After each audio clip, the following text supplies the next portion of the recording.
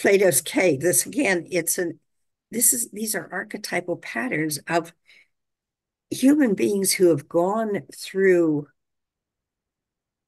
a process. And lots of times by doing the wrong thing, learned what not to do, or in some cases, what it works better and what ends not only their own suffering, but the suffering of the people around them as well.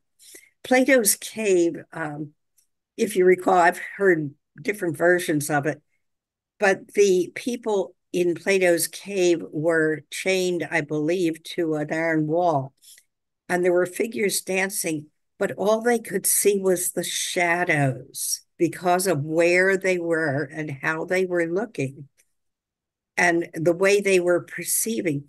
So they weren't able to get out of the cave and experience what can I use? Words can I use? Living, being present, being aware.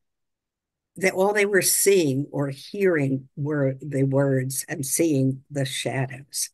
So that's one thing we're going to be playing with today.